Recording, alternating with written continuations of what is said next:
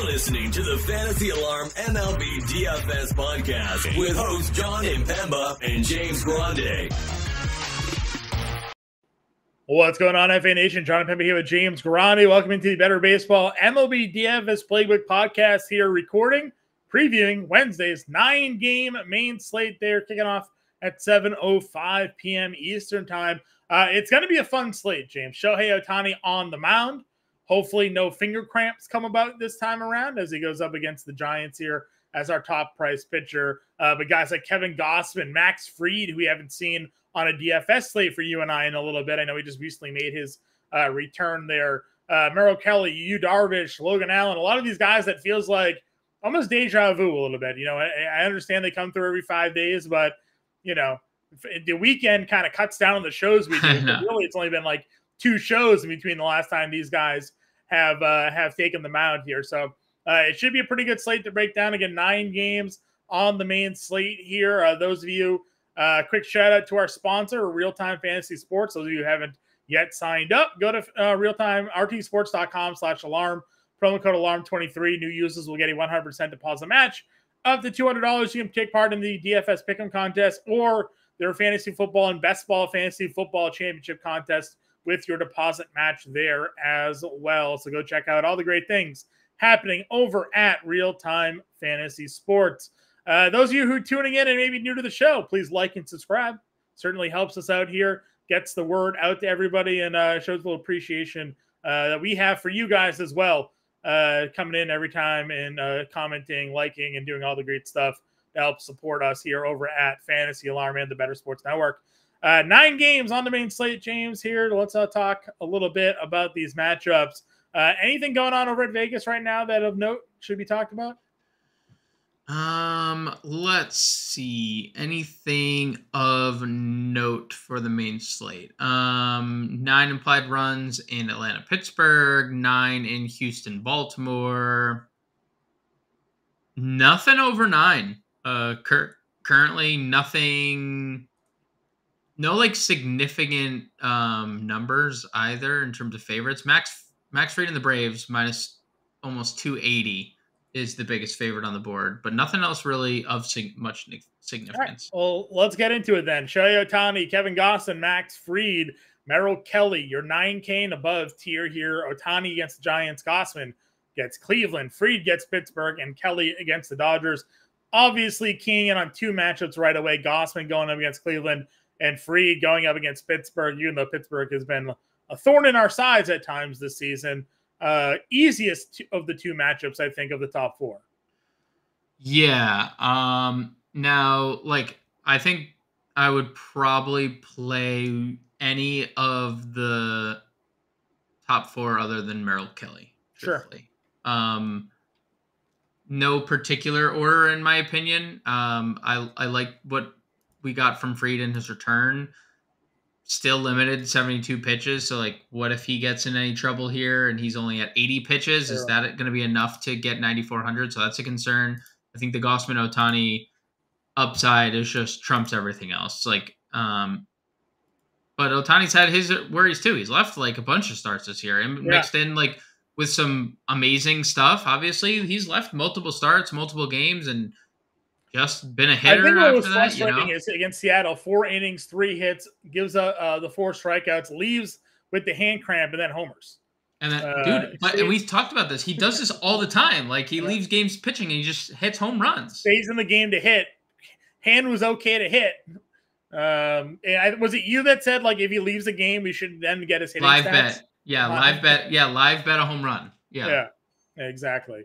So I agree with you. I think any of those 3, Fried obviously a little bit more concerning because there could be a pitch count. Gausman, I feel like I've not gotten this man correct a lot this year. This is another spot where it's like on paper should be a smash spot for him, but look at his recent games. I mean, he's been giving up runs.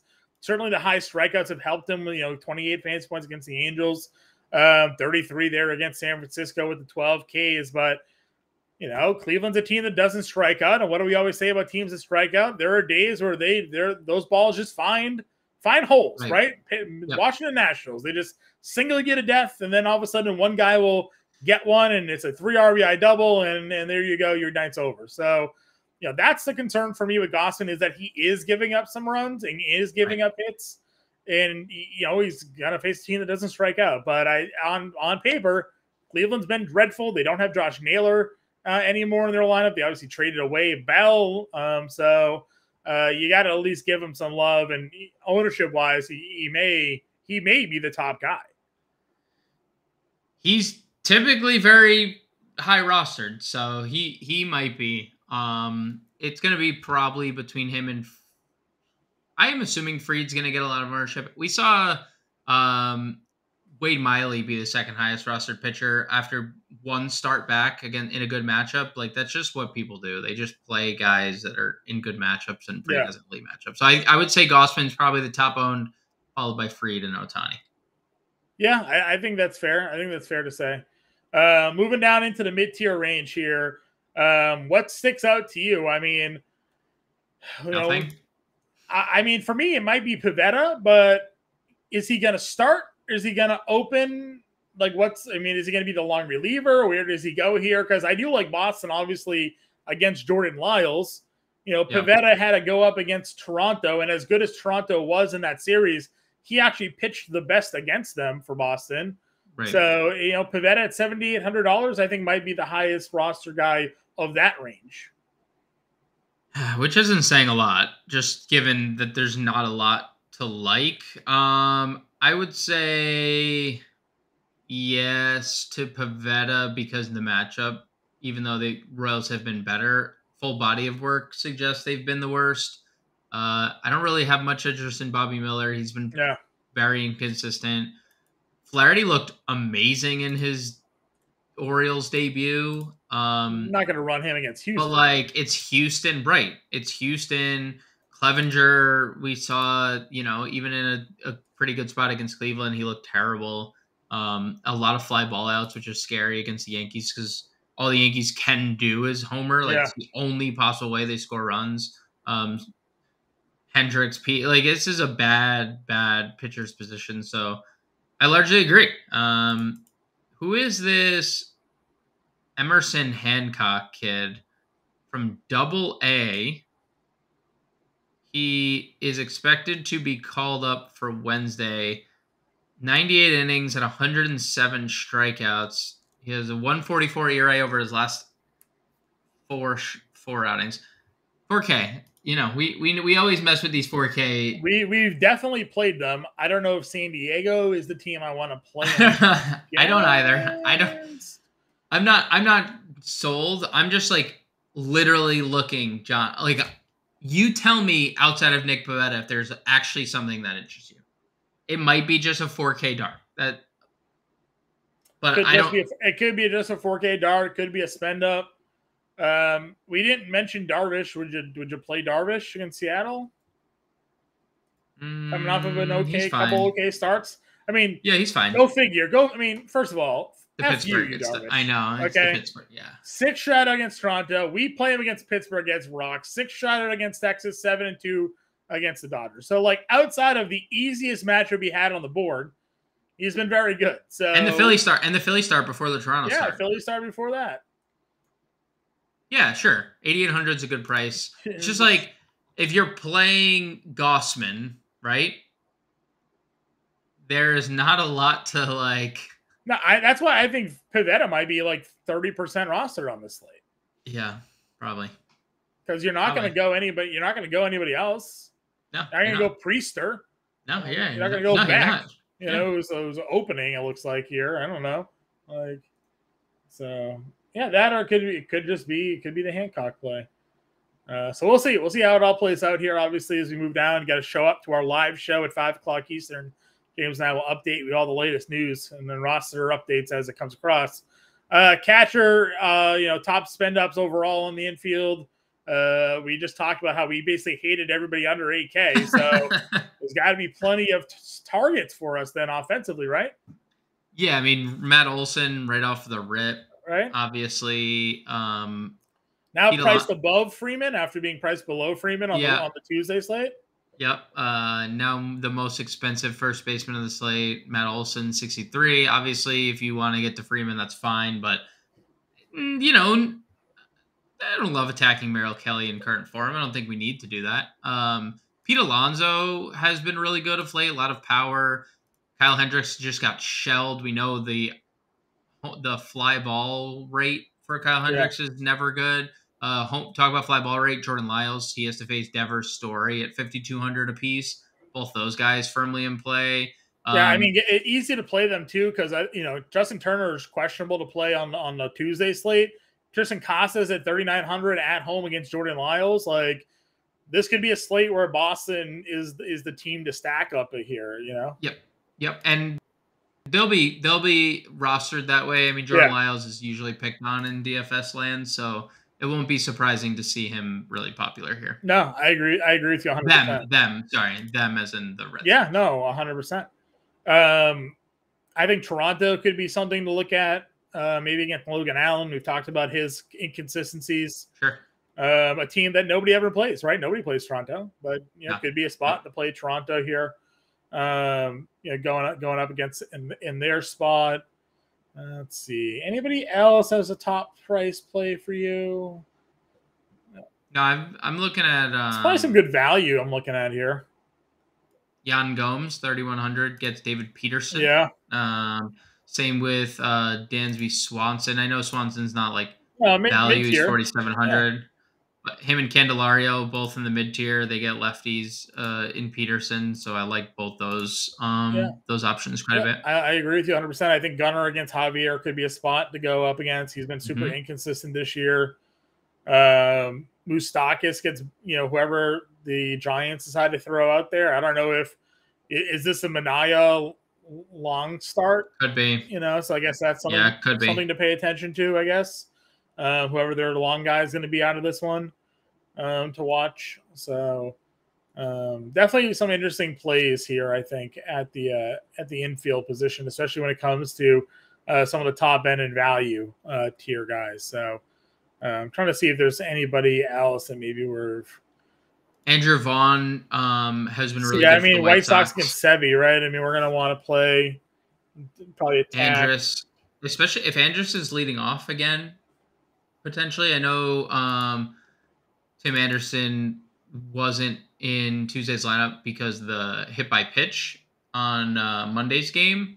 If he's still out for Wednesday's game, I would take a look at Elvis Andrus if he's leading off. He's still not. He's $2,400.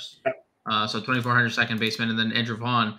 And if honestly, if the lineup reads Andrus, somebody maybe Vaughn, Benintendi maybe hitting second. Luis Robert. Yeah, I mean, there's a lot of interest at the top of the lineup. I know they've moved.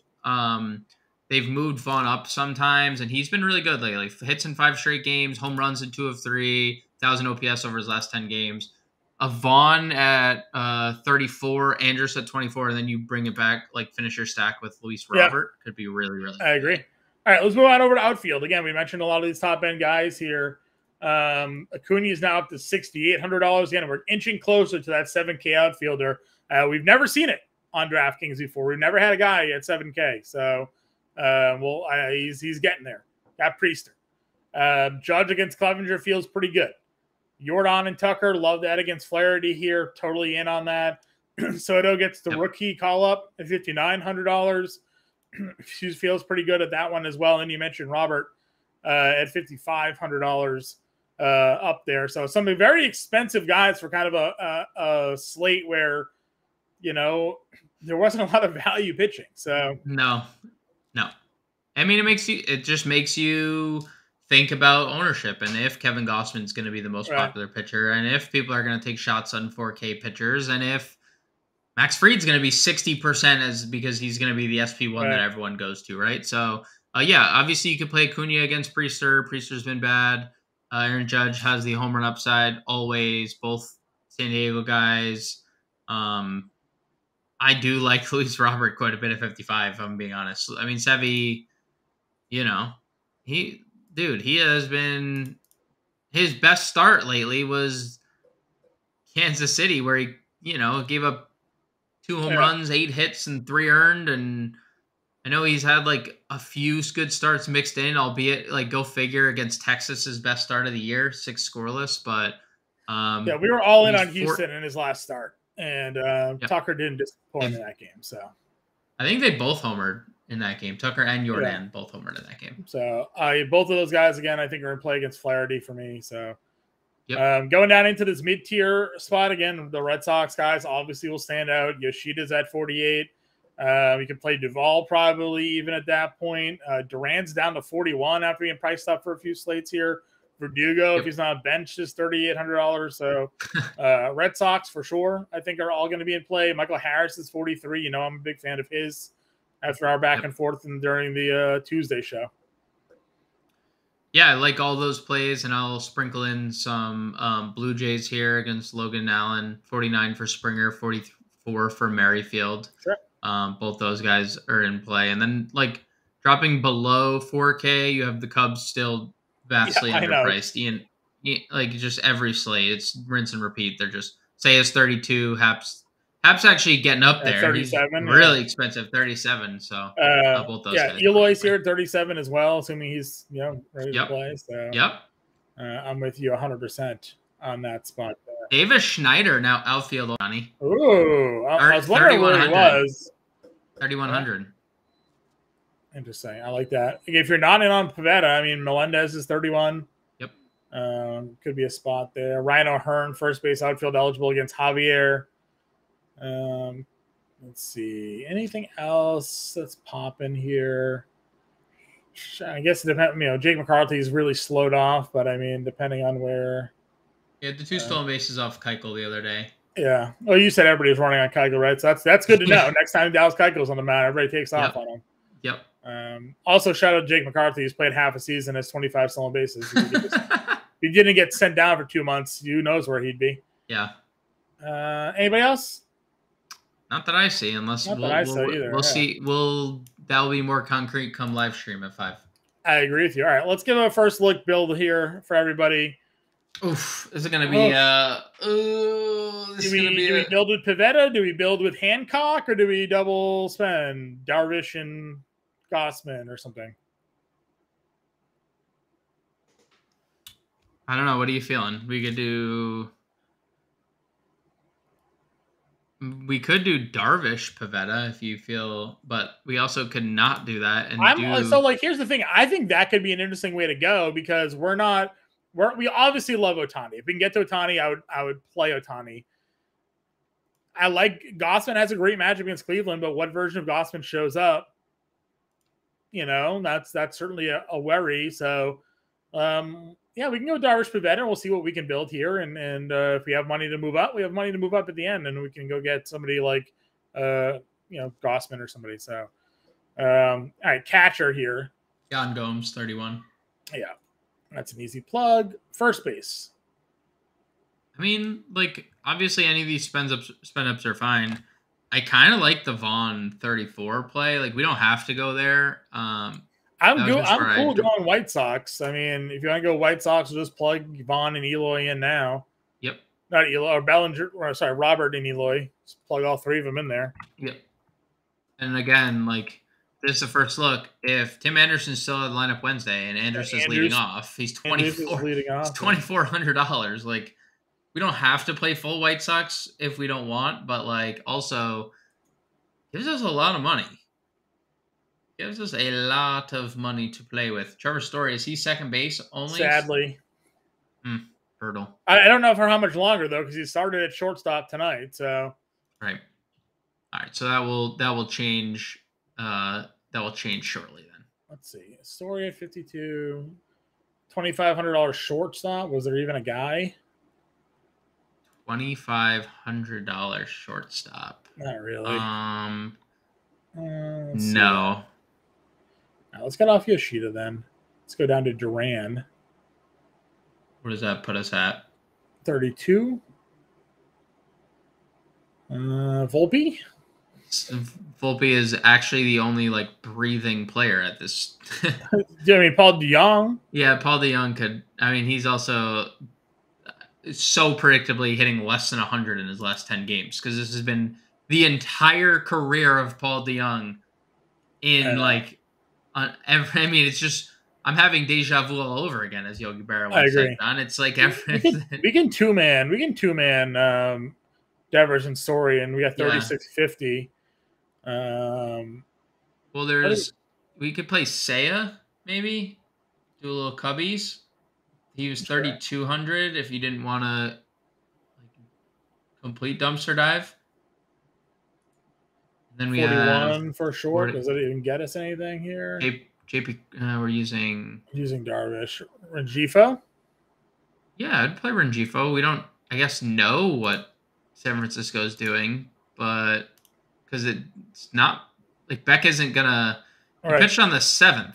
He only pitched a batter, but he pitched on the 7th. He pitched 4 innings on the 3rd, but he only threw 48 pitches. So I assume it's another opener. I mean, San Francisco opens every other day. Would you go Benintendi here against Severino or no? I don't think. Like, I have never lost sleep not playing Andrew Benintendi. That's fair. All right, let's go back then to Seiya because I do like that play. Where is he? There he is. 32. So just an example lineup that we have for everybody here: Darvish, Pivetta, Yan Gomes, Andrew Vaughn, Trevor Story, Rafael Devers, Luis Rengifo, Luis Robert, Eloy Jimenez, and Seiya Suzuki. $200 left over. Again, James and I will be back live at 5 p.m. Eastern time. We'll update you all the lineups, the news, the weather, the spreads, you name it. We'll cover it here at 5 o'clock Eastern. Bring you a new lineup as needed as well. Get us in the Discord. We'll talk to you guys later.